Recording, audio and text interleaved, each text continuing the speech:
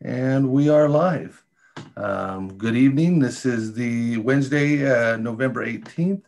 And my name is Rob Todd from Grace Anglican here. And this is the Anglican Diocese of San Joaquin Daily Evening Prayer. Let us begin. Let my prayer be set forth in your sight as incense, and let the lifting up of my hands be an evening sacrifice. Let us humbly confess our sins to Almighty God.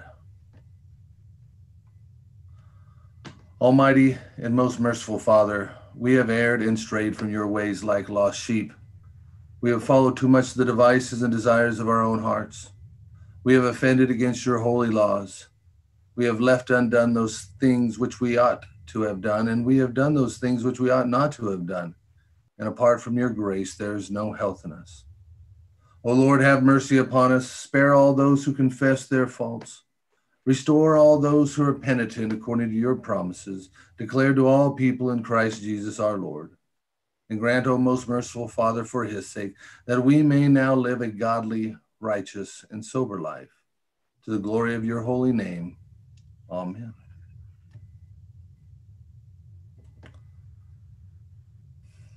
Grant to your faithful people, merciful Lord, pardon and peace, that we may be cleansed from all our sins and serve you with a quiet mind through Jesus Christ our Lord. Amen. Please join me in the invitatory. O Lord, open our lips, and our mouths shall proclaim your praise. O God, make speed to save us. O Lord, make haste to help us. Glory be to the Father, and to the Son, and to the Holy Spirit. As it was in the beginning, is now, and ever shall be, world without end. Amen. Praise the Lord. The Lord's name be praised.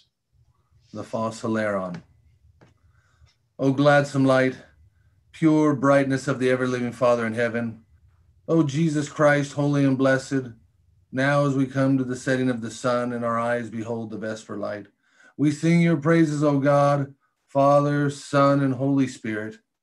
You are worthy at all times to be praised by happy voices, O Son of God, O Giver of life, and to be glorified through all the worlds.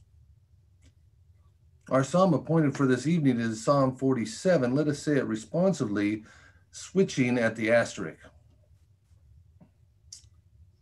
Hear this, all you peoples. Ponder it with your ears, all who dwell in the world. High and low, rich and poor. Everyone with his neighbor. My mouth shall speak of wisdom, and my heart shall muse on understanding. I will incline my ear to a parable, and declare my dark sayings with the harp. Why should I fear in the days of wickedness? And when the wicked at my heels encompass me around about.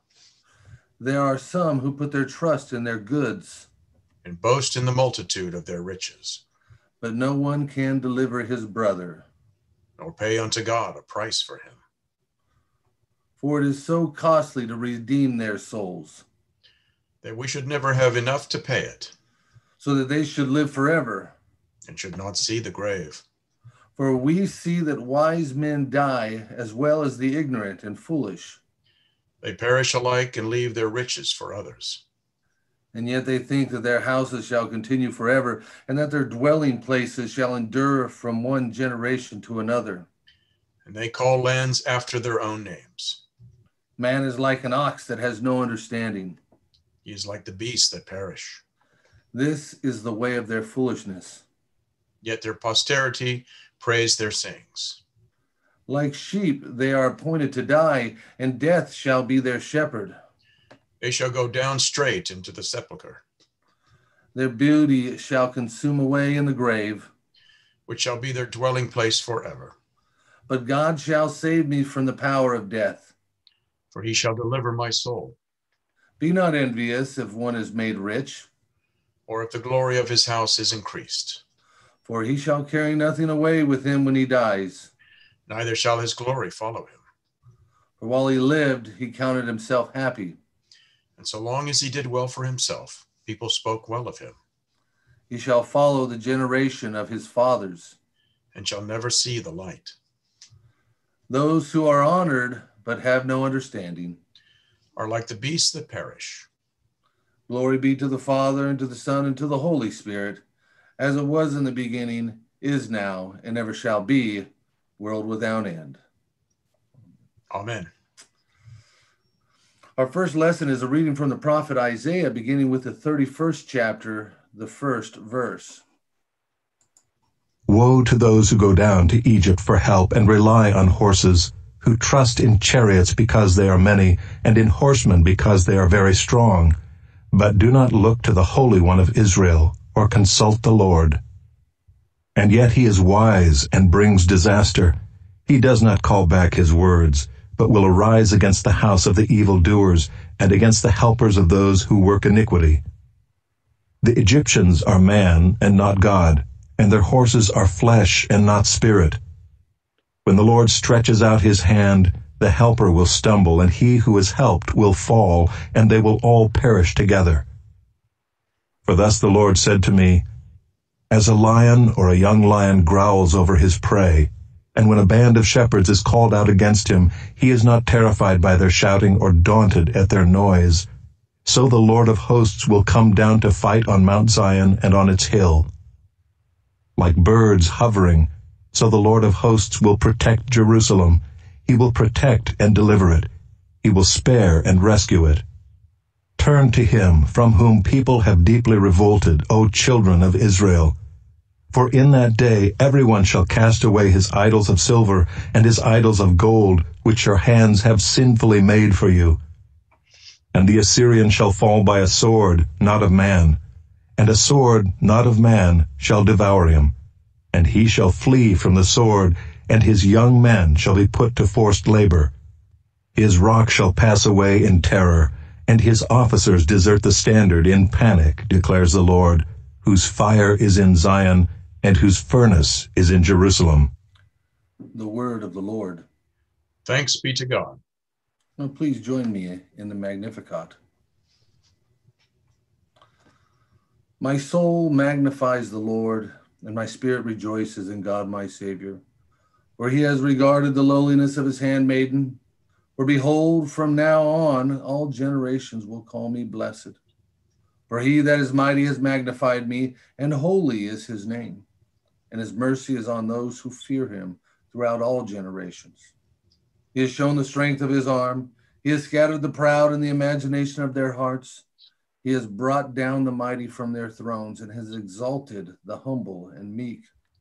He has filled the hungry with good things, and the rich he has sent empty away. He, remembering his mercy, has helped his servant Israel, as he promised to our fathers, Abraham, and his seed forever. Glory be to the Father, and to the Son, and to the Holy Spirit, as it was in the beginning, is now, and ever shall be, world without end. Amen. Our second reading is a reading from the Gospel of our Lord Jesus Christ according to St. Luke, beginning with the 3rd chapter, the 23rd verse.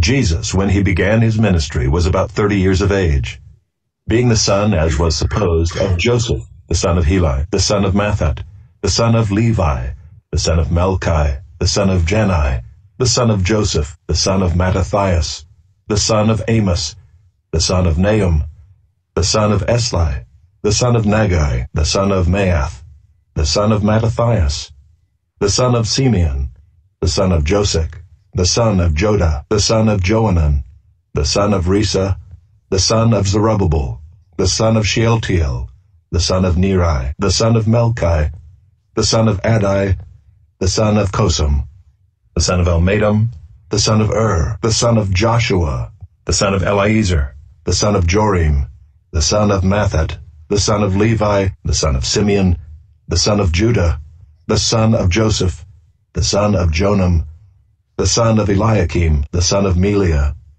the son of Menah, the son of Mattatha, the son of Nathan, the son of David, the son of Jesse, the son of Obed, the son of Boaz, the son of Salah, the son of Nashon, the son of Amminadab, the son of Admin, the son of Arni, the son of Hezron, the son of Perez, the son of Judah, the son of Jacob, the son of Isaac, the son of Abraham, the son of Terah, the son of Nahor, the son of Serug, the son of Reu, the son of Peleg, the son of Eber, the son of Shelah, the son of Canaan, the son of Arphaxad, the son of Shem, the son of Noah, the son of Lamech, the son of Methuselah, the son of Enoch, the son of Jared, the son of Mahalaleel, the son of Canaan, the son of Enos, the son of Seth, the son of Adam, the son of God. The word of the Lord. Thanks be to God. Please join me in the Nunc Dimittis.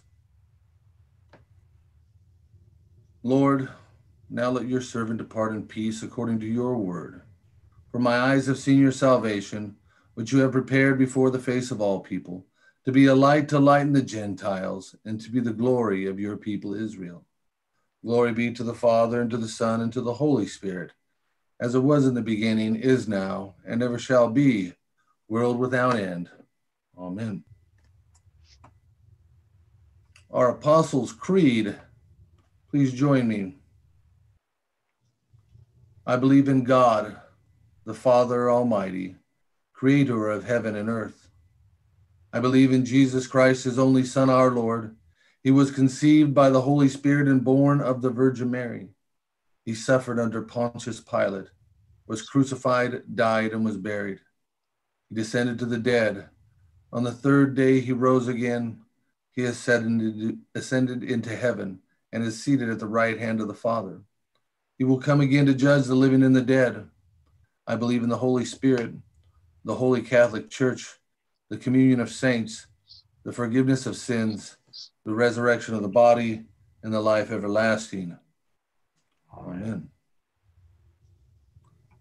The prayers. The Lord be with you.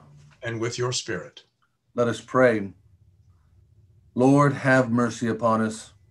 Christ, have mercy upon us. Lord, have mercy upon us.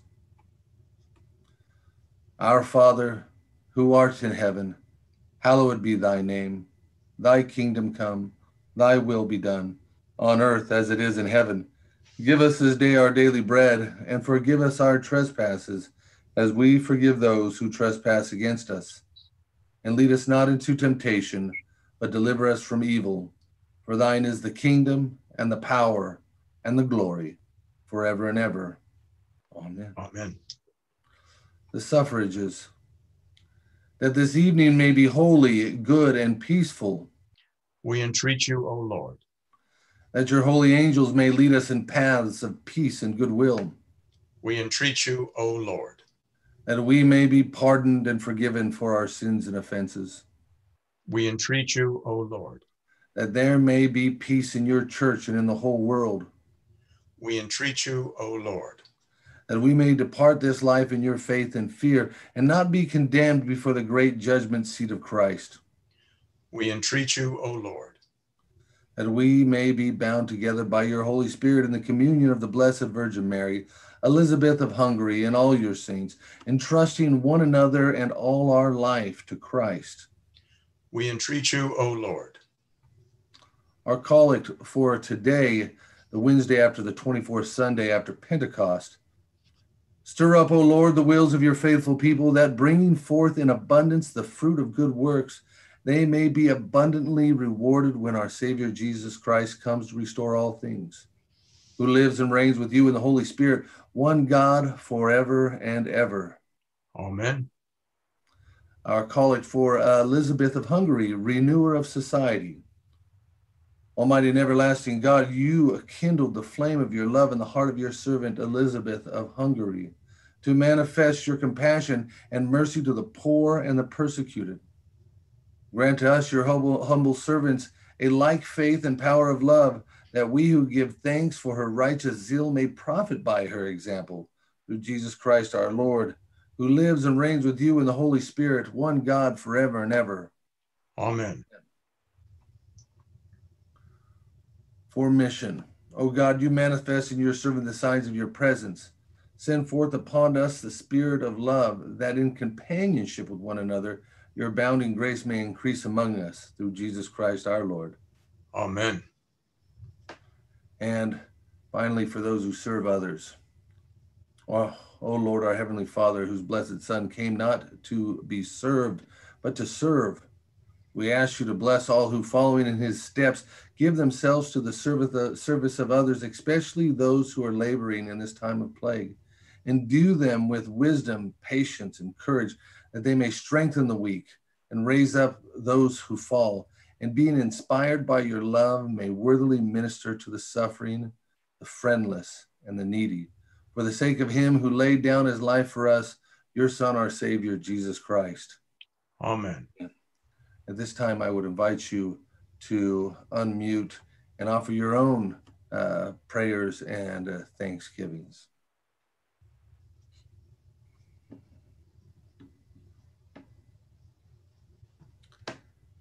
Heavenly Father, I give you thanks for the opportunities that you give us to gather in your name, whether it be here on Zoom, in person, out in the world. Lord, at this time, I ask your blessings down upon the Hatch family and the Backus family as they come up upon a Thanksgiving without their beloved patriarchs, Lord. Just send your blessings upon them. Hold them close to your breast, Lord. Let them know that their loved ones are exactly where they need to be, and just relieve their pain and suffering. I ask this in Jesus Christ's name. Amen. Amen. At this time, I have chosen a nice little hymn. We've heard it before, but I think it really kind of goes along with my background, just about how wonderful it is to have the Lord Jesus in our life.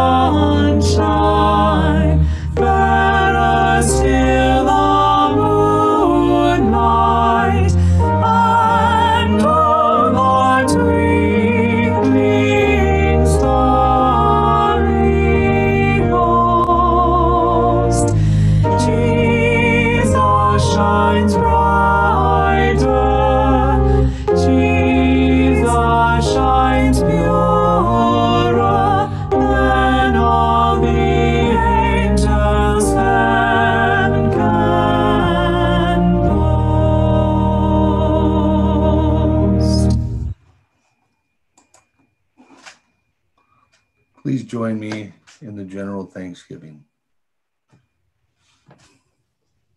Almighty God, Father of all mercies, we, your unworthy servants, give you humble thanks for all your goodness and loving kindness to us and to all whom you have made. We bless you for our creation, preservation, and all the blessings of this life, but above all for your immeasurable love and the redemption of the world by our Lord Jesus Christ, for the means of grace and for the hope of glory. And we pray, give us such an awareness of your mercies that with truly thankful hearts we may show forth your praise, not only with our lips, but in our lives, by giving up ourselves to your service, by walking before you in holiness and righteousness all our days. Through Jesus Christ our Lord, to whom with you and the Holy Spirit be honor and glory throughout all ages. Amen. Our prayer of St. John Chrysostom. Almighty God, you have given us grace at this time with one accord to make our common supplication to you. And you have promised through your well-beloved Son that when 2 or 3 are gathered together in his name, you will grant their requests. Fulfill now, O Lord, our desires and petitions as may be best for us, granting us in this world knowledge of your truth, and in the age to come, life everlasting. Amen. Let us bless the Lord. Thanks be to God. The grace of our Lord Jesus Christ and the love of God and the fellowship of the Holy Spirit be with us all evermore. Amen. Amen. Thank you all for joining us this evening. We hope you have a wonderful rest of your evening, and we look forward